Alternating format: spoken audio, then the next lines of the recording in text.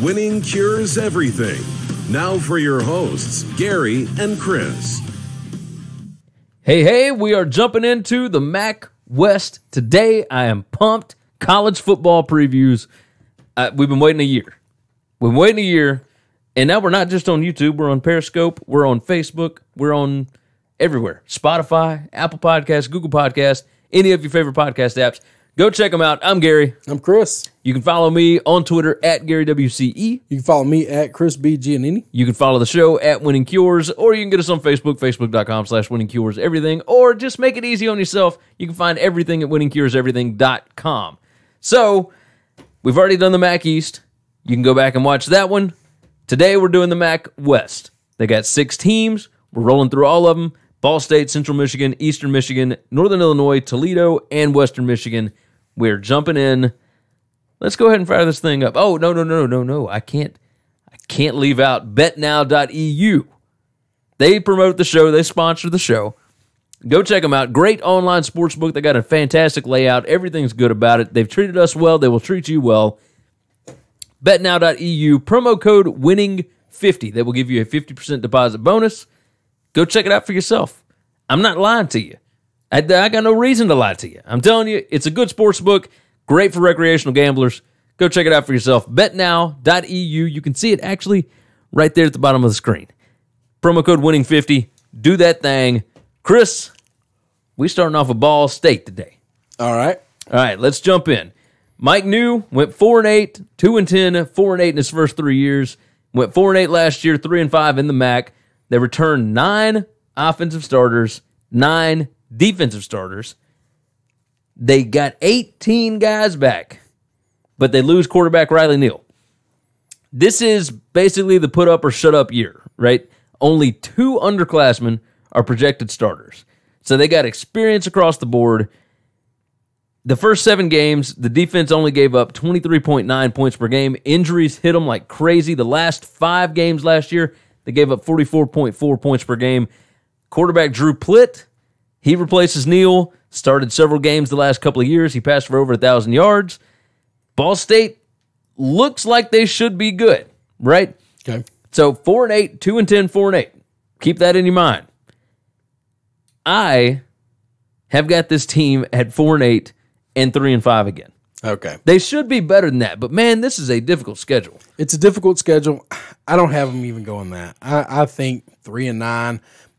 It wouldn't shock me if they were 2-10. I mean, you would think with 18 starters back, we should be giving them more credit. But we've had the conversation before where if you're not really good, sometimes you need fresh blood coming back. Yeah. You need to change those starters out. You need somebody else to take a chance, and maybe you can block a little better. Maybe the next guy can run a little faster. Maybe the next guy can get open more, catch the ball, make a tackle.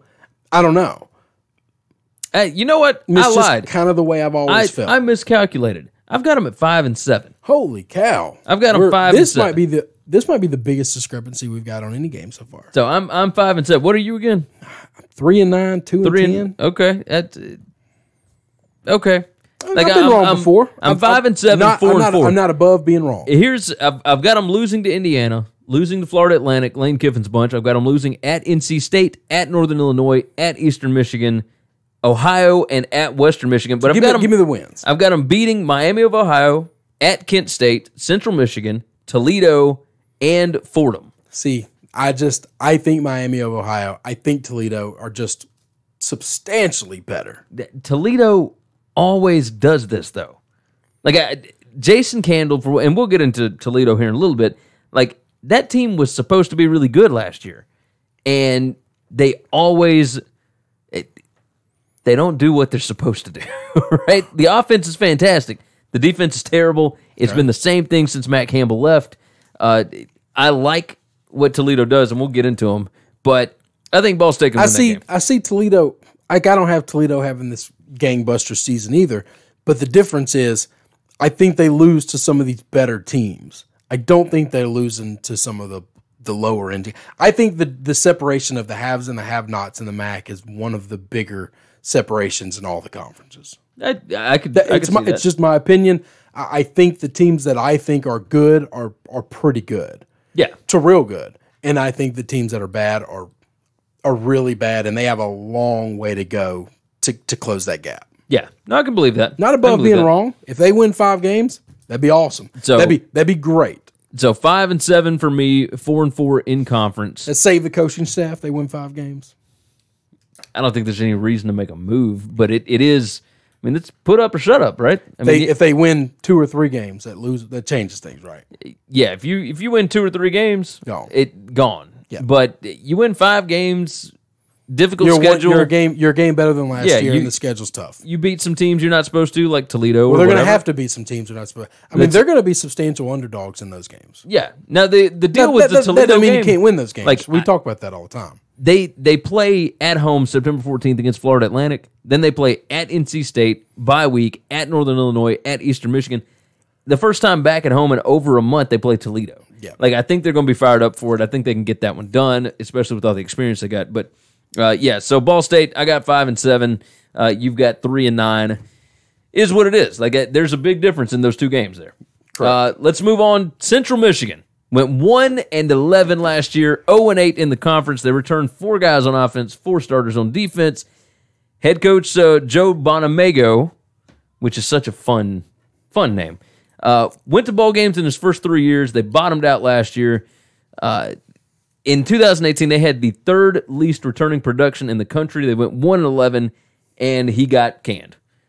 And now enters Jim McElwain, fresh off of the Florida debacle and being on staff with Jim Harbaugh. I like McElwain as a coach, especially in a position where he doesn't have to worry about media. He doesn't have to worry about all, like, he's just got a coach. Well, he didn't have to worry about media last year. But no. And I think he did fine at Florida. Like, he wasn't at Florida last year.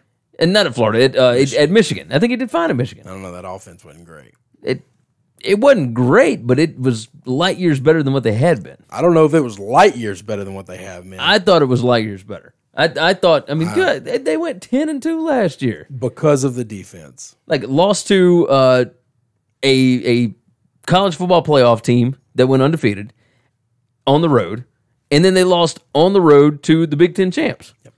Like, I understand that. That wasn't because of the offense. And it wasn't because of McElwain. Like, McElwain really didn't have a whole lot to do with anything. I don't think he did anything to make that team better last year.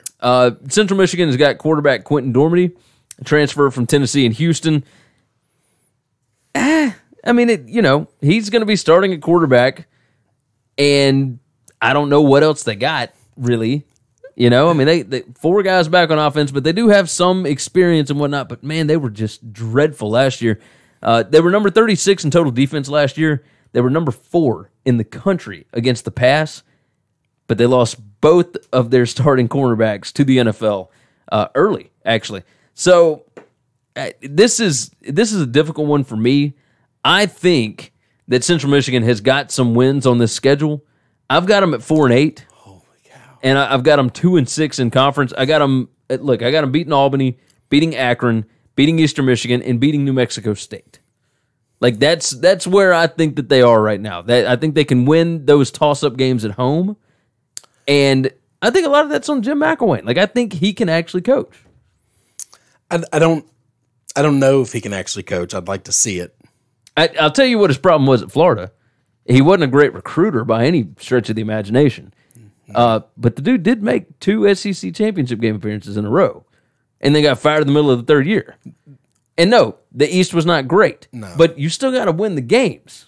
He's good at winning close games, and I think he can do that at Central Michigan. I think it's going to take a minute for him to get some talent there and do some things. Maybe the transfer method is the right thing, so they could be better.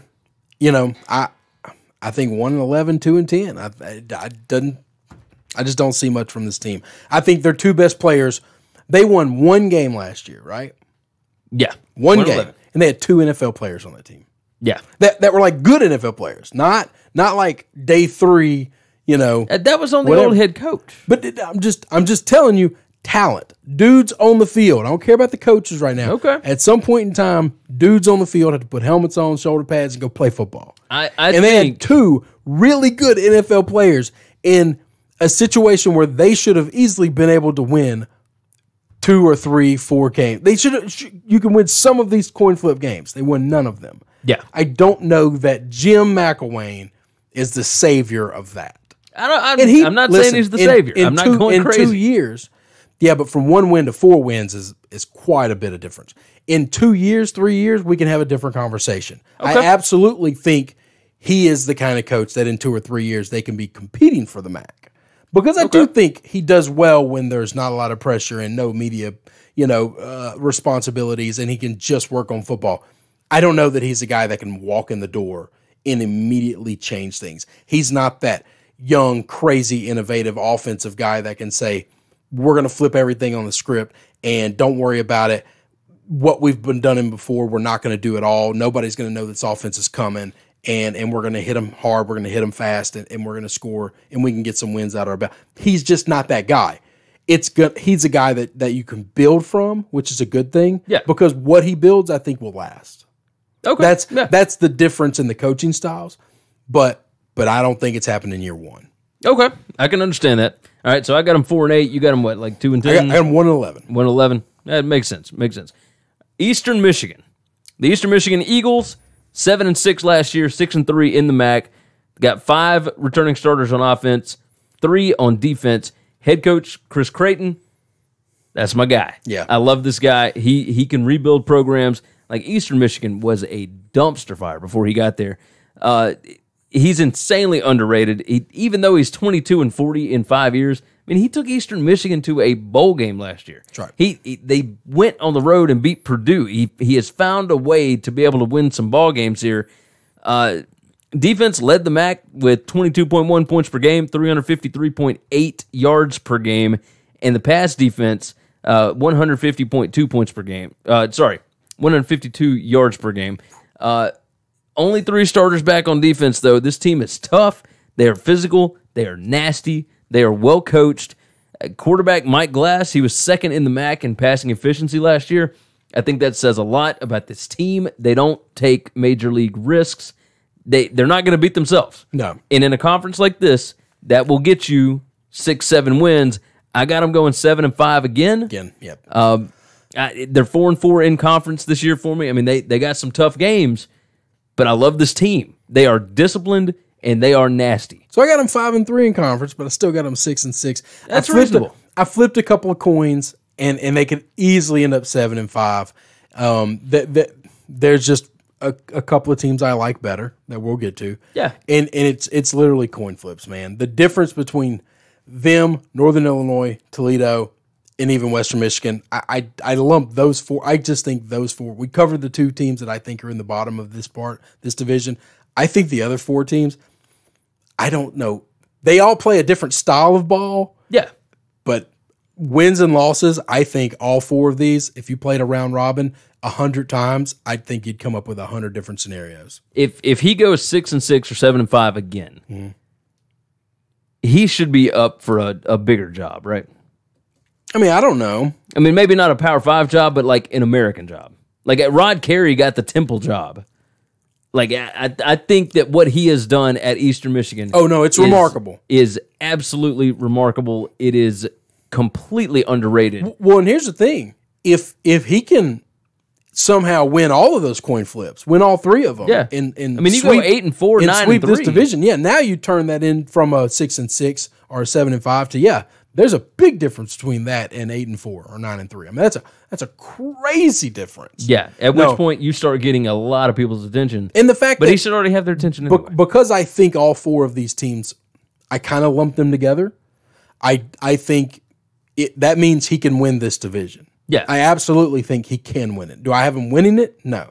But does that mean he can't? Oh, no. I think they absolutely can win this division. Let's move on from there. Northern Illinois. The Northern Illinois Huskies, 8-6 last year, 6-2, the MAC champs. That's right.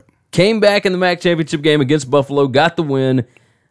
7 returning starters on offense, 7 returning starters on defense. Rod Carey, he left after 6 years. He had 2 MAC titles, 4 division titles, 52 wins in 6 years. That's pretty good stuff. New head coach, Thomas Hammock. He's an alum. He comes from the Baltimore Ravens. So he comes from the NFL. He did have a college background before that. The offense, though, under Carey, they went from number 27 in total offense in 2016 to number 93 in 2017. Last year, nearly bottomed out, number 124. Defense, number 98 in 2016, number 26 in 17, and then number 40 in 2018. Quarterback Marcus Childers, he showed flashes. The offense has a lot of experience. The offense should be better than number 124. We'll see what Hammett can do here. He brought in the OC from DeSoto, South Dakota State. Yeah, okay. Yeah, I believe that's right. So I think they can be better. They're gonna have to be better. But I don't. If they want to compete in the MAC, they're gonna have to be better than 127. I don't think they're gonna go better than. I don't think they're gonna win a MAC championship this year. I don't either. Okay. I've got them at 6-6 this year. I mean, it's just a tough schedule. Look, you got Illinois State to open up, but I've got losses at Utah, at Nebraska, at Vanderbilt, beating Ball State, but then lost at Ohio, at Miami of Ohio, beating Akron, winning at Central Michigan, losing at Toledo, beating Eastern Michigan, beating Western Michigan, and that gets you to 6-6. Like, win your home games that are toss-ups, you lose the games you're supposed to lose on the road. That's right. And you get to a bowl game. That's right. Like, that would be a successful season, I think, for Thomas Hammock in his first season. So you take their record and Eastern Michigan's record we just covered, and you flip those. I have them 7-5. Okay. Instead of 6-6. I've got them one game better. And like I said, so many of those games are coin flips here in the MAC. They really are. Yeah, it's just all up in the air. We're early June trying to flip coins on games where there's so much turnover in some of these teams. Yeah. Or, in this case, Northern Illinois, they just have to get better at offense. Yeah. If they can right the ship on offense, they could go to be really good. Yeah, that could be really good, and so long as the defense stays what it is. But I don't see the defense regressing. They brought a lot of guys back. I don't think they're going to get worse. Well, I mean, but they've got a new defensive coordinator. Like that was Kerry's defense. Like that was the identity of his football team. Absolutely. So, I mean, we'll see what happens. But yeah, I've got them 6-6. You got them 7-5. Yep. That's not too shabby. I think that would be a successful first year for Thomas. I mean, that's where I think this whole top of this half of the division is. Yeah. Toledo Rockets. The Toledo Rockets went 7-6 last year, 5-3 in the MAC. They returned 8 guys on offense, 5 guys on defense. Look, offense was not the problem last year, and they returned 8 guys. It's never going to be the problem, by the way. Jason Candle, he's 28-13 in 3 years. They have to put up a ton of points in order to win. Tons of experience back on offense. Both quarterbacks from 2018. They lost 3 all-MAC wide receivers. I don't know that it matters. You are of the opinion that it's well, and at Toledo especially, it's just one of those places where their offense is a machine, man. They just print a new quarterback that looks the same as the old quarterback. They print new receivers that look like the old receivers.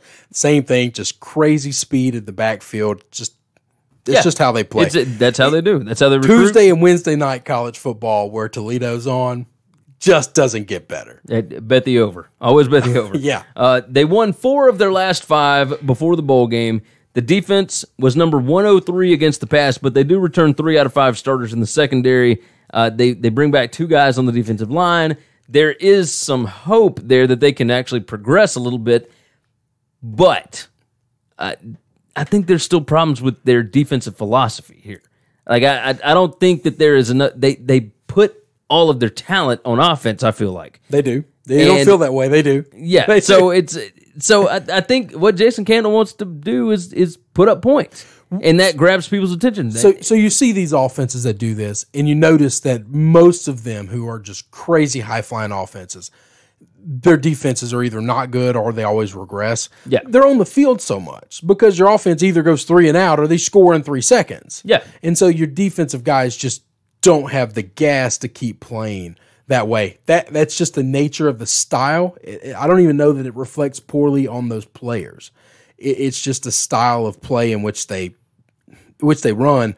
If you don't have the endurance, and it's not because you're out of shape, I bet their defensive guys play more snaps than almost any other defensive guys in the MAC. Yeah, you might be right. So that's a tough thing. But it don't mean you can't win some fun football games. No, you're right about that. So they went 7-5 in the regular season last year, lost the bowl game. I've got them one game better than that. I've got them 8-4 this year. Okay. Got them 6-2 So you in like the MAC. them. You like them. I like Toledo. I think like the 'em. schedule sets up really well. I like them too. I got them once again. This whole thing is clustered. I got them 7-5 going again. This team, I feel like every year I know exactly who they are. I know exactly what they are. Yeah. And I'm okay with that. That's true. I like consistency in my life. That's all right. Here's what I've got with them. All right. I've got them losing at Kentucky, beating Murray State at home, winning at Colorado State, losing to BYU, beating Western Michigan, beating Bowling Green on the road, losing at Ball State, beating Eastern Michigan at home, beating Kent State at home, beating Northern Illinois at home, losing at Buffalo, and then winning at Central Michigan. And that gets you to 8-4. So the at Buffalo, at Ball State, like, again, Toledo, since Matt Campbell was there, has not been like a 10-2 type of team. So they're going to lose some MAC games somewhere. Yeah, I just think they're going to lose to the really good teams. Yeah. And not to the lower end teams that are rebuilding. And totally feasible. But that's with this type of offense and the defense being that bad, I guess this is one of those teams that they could beat anybody. I mean, they go into Kentucky and beat them, and or they could slip up and lose to Ball State. Like That's just it just is what it is. Is what it is. All right, let's wrap up with Western Michigan. The Western Michigan Broncos went 7-6 last year, went 5-3 in the MAC. They got 8 guys coming back on offense, 10 guys coming back on defense. That is 18 returning starters from a 7-6 team. Which is exactly what Ball State returned from a 4-8 team. Yeah, the difference is they're a bad team. They got well, I mean, it's not like Western Michigan was great. Let's not go crazy. Okay. But we do have a soft spot for Tim Lester. I mean, he's a Memphis guy. I was just about to say, go ahead.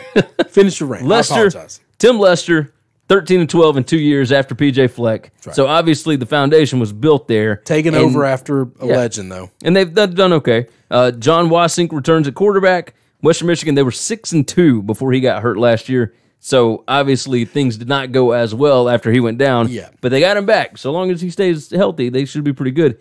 10 starters back from a defense that finished number 57 in total D. It's really good in the MAC. But they were number 106 in the country in scoring defense. So, yes, some of that might be the offense wasn't able to get things done once the quarterback went down. I got Western Michigan at 7-5 this year. I think they improve a little bit. But 7-5, 5-3, at same kind of thing. But I mean, their schedule again. I mean, it's just tough. Like I've got them losing at Michigan State and at Syracuse, right? Well, then in conference, the only games I've got them losing are at Toledo, at Ohio, and at Northern Illinois. Nothing wrong with that. Absolutely nothing wrong with that. Yeah, I think you could be way better and have the same record that you had last year. I think they win one of those games. I got them 8-4. I got them winning this division. I think they're the most experienced team in the country, and I think in the conference they are. I think they're the best team on this side of it. I'm going to go with so long as John Wasink actually stays healthy, age and experience. Oh, absolutely. You can't predict injuries now. I mean, if any of these guys lose, you can if you're talking about the Redskins. But well, we're not talking about that. we're not going to talk NFL right now. But I like experience. I like guys coming back, and I like this team. I like what they're doing. I do like that they were 6-0, before he went down, and that's just a big deal. I call PJ Fleck a legend. Probably going to crap for that. He was really good. He was a legend at that school. Bobby Bowden was a legend. Okay, yeah. But PJ Fleck was a legend at that school. He mattered, and he still matters. He put them on the map. Yes, in college football. So absolutely, I got them 8-4. I got them winning this division. All right, and I've got them 7-5 and 5-3. So I've got who do you have winning it? Toledo. I've got Toledo winning. They got it. They're your 8-4. So I've got Toledo and Ohio. And I got Ohio winning the. I think Ohio is really good this year.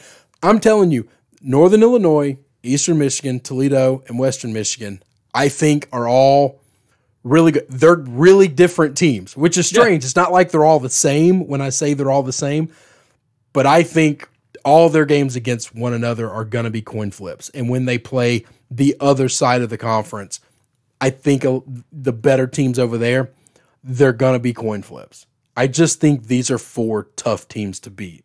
Yeah. No, I think you're exactly right. Like it's exactly what it's coin flips, right? These teams are very similar. The talent is very similar on these teams. I mean, this is why you watch MACtion, right? I really like those Tuesday, Wednesday night games. Yeah. MAC TV is some of the best college football all year. You got that right. Fun to bet on, faux show. As always, share out the show. Tell your friends about us. Leave some nice reviews over at Apple Podcasts. That helps the show out a whole lot. We do appreciate your support. We'll see you guys again next go round. Thanks for checking out Winning Cures Everything. If you want to keep up with us, hit subscribe on YouTube or your favorite podcast app. Visit the website at winningcureseverything.com, or you can like us on Facebook or follow us at Winning Cures, at Gary WCE, or at Chris B. Giannini on Twitter. Share out the show, leave a nice review, and make sure to comment and tweet at us.